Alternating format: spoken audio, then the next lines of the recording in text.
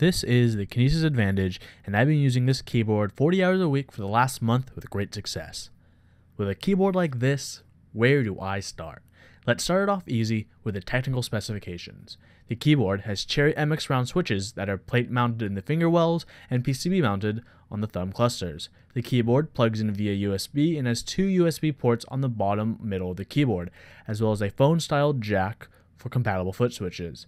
Your fingers make contact with the pad-printed ABS keycaps that will start to shine within a few weeks.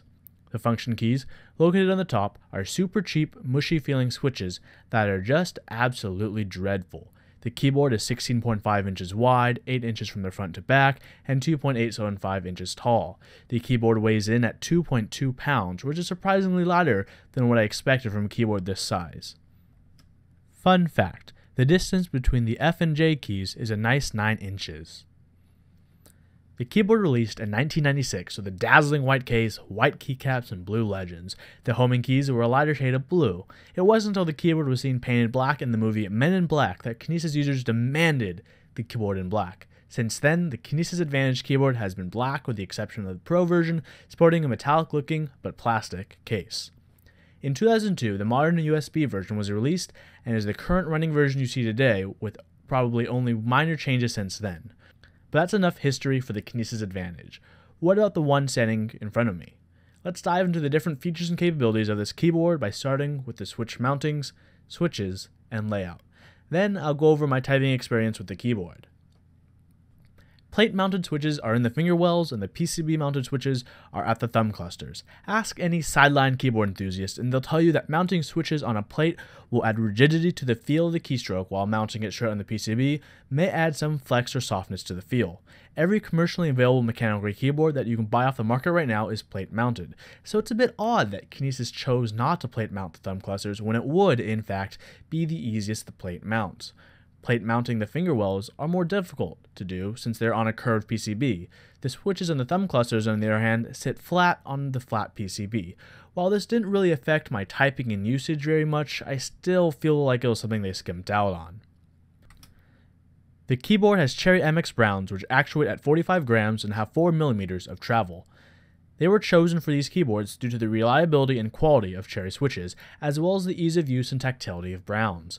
There are two markets this keyboard panders to: those who want a more ergonomic keyboard and those who need a more ergonomic keyboard. Typically, those in the need section of the market would prefer a lighter switch due to whatever ailments may impair their long-term typing. These browns are unique Cherry MX browns, though. These MX Cherry browns have diodes built inside the switches. In these close-ups, you can see the diodes from the spots LEDs would usually poke through. Personally, I think that's pretty badass. Unfortunately, these switches aren't readily available to DIY enthusiasts unless you plan on ordering several thousand from Cherry. The layout is quite pleasant, although it does take some getting used to. There is vertical stagger, but no horizontal stagger like on traditional keyboards. For a lot of people, training your thumbs to do a bit more than press spacebar does take some getting used to as well. The reason your thumbs perform more activities is to, quote, redistribute the workload from your relatively weaker and overused little fingers to the stronger thumbs, end quote. There's a lot on Kinesis' website about the different benefits of the ergonomic layout, so I'll try to go over the main points. The key wells are concave to reduce finger and hand extensions. The separate key wells are to help your shoulder from being hunched in for too long. The slightly raised thumb clusters make your thumbs about 20 degrees higher than your rest of your fingers to minimize stresses associated with pronation and static muscle tension. Check out the link in the description to see their full blurb on this. How does she type? Before I get into that, let me be clear with how I've modified this keyboard. When I say modified, I'm just referring to one of the key features of this keyboard, which is key remapping. This keyboard also features macros and in-keyboard Dvorak support. I type in Dvorak, so I've set the Kinesis Advantage to Dvorak mode. Next, I had to do a bit of remapping. I use spacebar exclusively with my left thumb, so my first order of business was swapping the space and backspace. Remapping keys on this keyboard is tremendously easy and took me under a minute to remap each key. Next, I swapped Alt and Control on the left thumb cluster and the GUI and Control key on the right thumb cluster. I made caps lock Control and switched dash and underscore with the quotation marks to have a proper dash and underscore placement for Dvorak. My changes in the thumb clusters are shown by the changes in the keycaps, but I left the keycaps for the finger wells the same. and that's the gist of the keyboard's text and specs. There's also an integrated numpad, but I don't use that at all, just like with macros. The keycaps are profiled nicely to fit the finger and thumb wells of the keyboard. I don't have terribly large hands, yet this keyboard still feels really comfortable for me to use. I definitely understand some of the advantages when it comes to ergonomics. I don't need an ergonomic keyboard, but I definitely enjoy it. I can't say how much this keyboard would benefit someone with various wrist, hand, or finger ailments. The keyboard also came with 2 soft landing pads I could stick on the keyboard for the ball of my palms or wrists to rest on, but I don't mind resting my palms on the case. Maybe it's because of the finger wells, but all the keys feel much easier to reach than when I had my Ergodox. When I had an Ergodox, it just didn't work out for me in the end.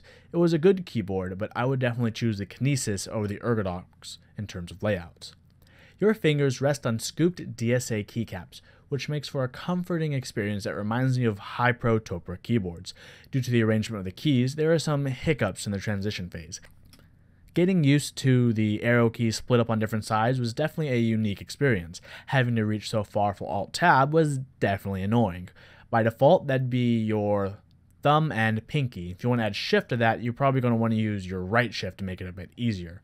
And that brings it to one of the downsides of this keyboard is you can't use it casually. What do I mean by casually? I mean, when you use this keyboard, you have to be fully engaged and committed to typing on it. You can't lazily hit one key at a time, as if, you're trying to sit back and type the first 4 letters of the movie you want to watch on Netflix, while leaned all the way over from your couch.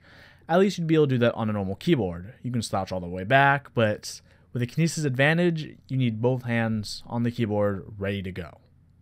If you're looking for a comfortable ergonomic layout with Cherry MX Brown keys, then the Kinesis Advantage might be for you. If you plan on sitting down and typing for long sessions, this might be one of the best options for comfortable, sustained typing. I hope you've enjoyed this review.